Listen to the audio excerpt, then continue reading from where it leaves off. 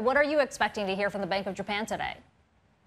I don't think there'll be a change on the monetary policy because we have to bear in mind that inflation rate is still 0.7, headline CPI, and core CPI is still 0.2, and there are expectations that they will revise downward the inflation forecast. So there's no reason why they should change the current stance.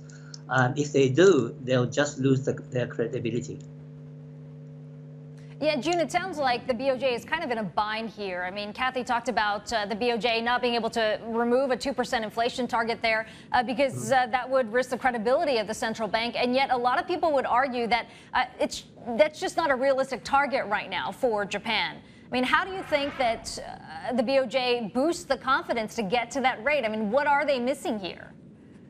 Well, it's not only the Bank of Japan that is committed to achieve the inflation rate of 2%. Abenomics, after all, will see its effect when three arrows fly together.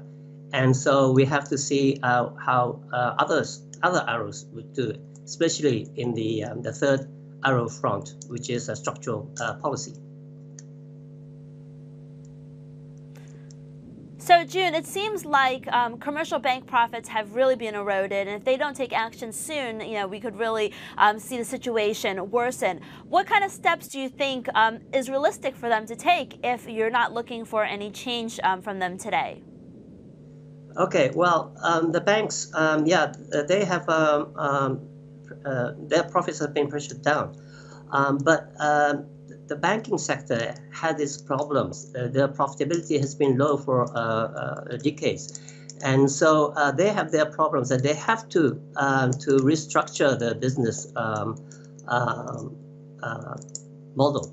So I think 2% is very important in maintaining the pressure on the economy, including the banking sector. What about the speculation about moving some of their targets to buying shorter dated assets versus the longer dated assets? Do you think they will make more steps in that direction? Do you think they'll make an explicit move in that direction, or still be behind the scenes action?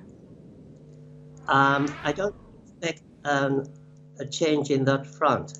I think if there's a problem in their operation, I think they should rely more on channels other than going through banks. So I think there should be injecting more liquidity directly to the market.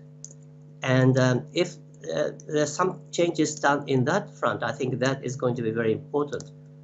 But I don't think at the moment they have that in their sights.